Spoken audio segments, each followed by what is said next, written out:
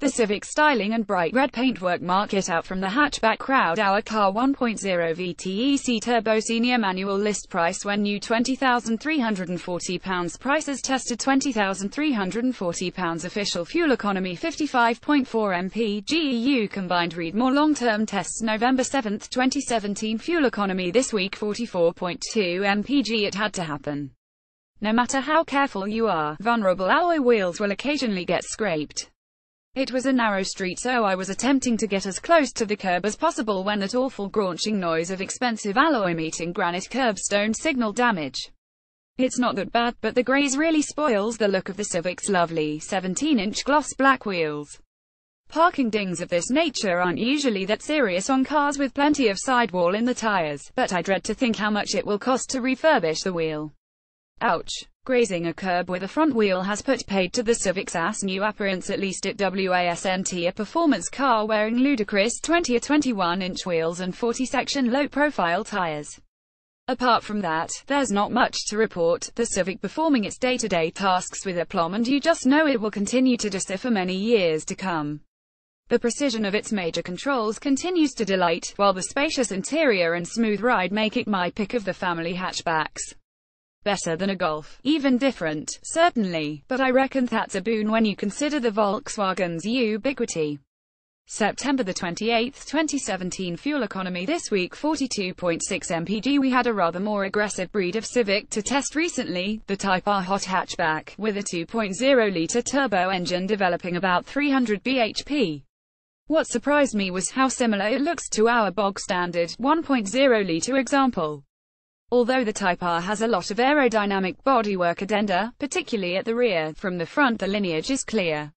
Family resemblance at a glance. The 1.0-litre Civic and barnstorming Type R version are remarkable similar from the front, at least. Perhaps that explains why a group of schoolchildren insisted on filming our car as it was stuck in traffic. They must have mistaken it for the Type R, although I haven't driven it much. The smallest engine Civic continues to delight. It's just a Honda, everything is slick and you just know it'll stay that way. No wonder owners hang on to them for a long time. The gear change in particular is a pleasure. It's almost as rifle bolt precise as that of a Mazda MX-5, and, due to my broken ribs, it's just so damn comfortable. Fuel economy this week 44.8 mpg. Driving is still a pain, despite my various broken ribs repairing slowly. What a pleasure, then, to have the comfortable Honda parked outside rather than some stiffly sprung Sportster.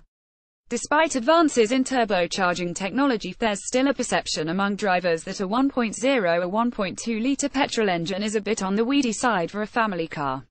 In order to make a comparison, I briefly swapped our 1.0-litre, 3-cylinder Civic for a 1.5-litre, 4-cylinder version also turbocharged. There's surprisingly little in it. Clearly, the larger capacity engine has greater power, 180 bhp versus 127 bhp, but in my day-to-day pottering around the smaller capacity engine didn't feel significantly inferior. I've mentioned that overtaking might be more of an issue in the 1.0-litre car, so clearly the larger unit will be better for longer, more spirited drives including faster roads. Having said that, the 1.0 more than keeps up with traffic without feeling stressed. With a 6-speed manual gearbox, some other manufacturers still insist on pairing their smallest engines with 5-speed boxers. It's a reasonably refined motorway cruiser, too. The big difference is in economy. Our car has an official consumption of 55.4 mpg and regularly returns about 10 mpg less in the real world. The 1.5 has an EU combined consumption of 48.7 mpg, and my admittedly lead-footed colleague achieved an actual consumption of 37.4 mpg. Fuel economy this week 43.7 mpg. The minor irritation of several broken ribs has precluded any driving this week, and unfortunately for the next few weeks as well. Until my injury, a diet of short urban journeys has had a predictable impact on economy, but I reckon that anything above 40 mpg is pretty good going. The 3-cylinder engine continues to impress with its zest, and although it's at its best when revved, it'll still pull cleanly from low revs, too. As mentioned earlier, I've become a big fan of the spacious, practical interior. The lack of driving time has allowed me to have a further poke around the interior, where I've discovered a useful second storage area in the center console, with a second tier in front of and below the gear lever. I've also been pleasantly surprised by the generally positive comments on the latest Civics styling. Clearly it won't be to everyone's taste, but it certainly stands out in a conservative sector. When I finally get back behind the wheel, I'm looking forward to the Civics cosseting ride, cushioning my battered and bruised ribs from the worst of London's potholed roads. July 25, 2017 Fuel economy this week 47.1 mpg. My positive first impressions of the new Civic have not been diminished. In fact, I am starting to appreciate its qualities even more. After plenty of early starts and late finishes in recent weeks, its user-friendly design, space and comfort have shone. What's more, unlike a lot of family hatchbacks, the ride isn't borderline harsh, the suspension being set up for comfort rather than cornering on the door handles. That said, the Civic's handling is tidy. I must admit I haven't had much opportunity to stretch its legs out of town other than a couple of motorway slogs, but it has shown sufficient poise to make me relish in a road blast. Whether it'll get the chance over the coming weeks is the only fly in the ointment. July 4, 2017 Fuel economy this week 46.2 mpg. As Honda's advertising used to say, isn't it nice when things just work? First impressions of the new, Swindon-built Civic are entirely positive, as it's solidly made and brimming with thoughtful touches. Of note are the parcel shelf that is actually a cover that pulls out sideways across the top of the boot. A small detail, you might think, but I usually carry a bicycle and the solid shelves of most hatchbacks are a pain when they're not doing their intended job.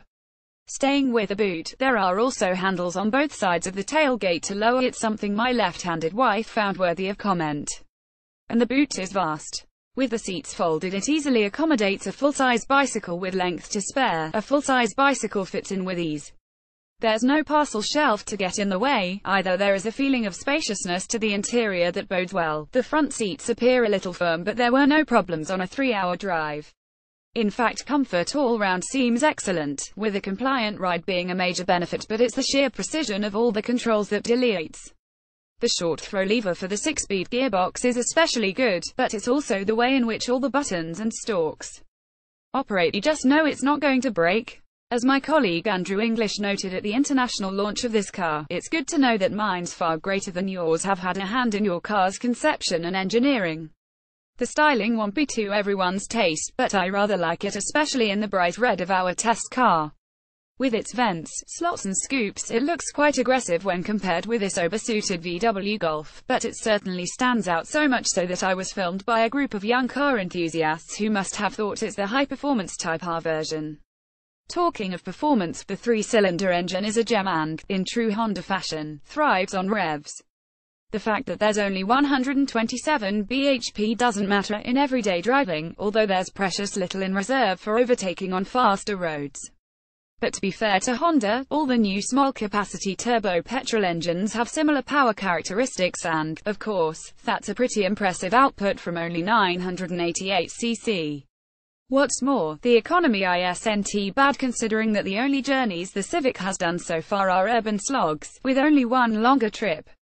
It's certainly closer to its official EU combined figure than the majority of cars. As you may have gathered, I've really warmed to the latest Civic. I'm not surprised that Honda buyers are among the most loyal in the business. For all the latest news, advice and reviews from Telegraph Cars, sign up to our weekly newsletter by entering your email here. AZ Car Finder. More long-term tests. Volkswagen up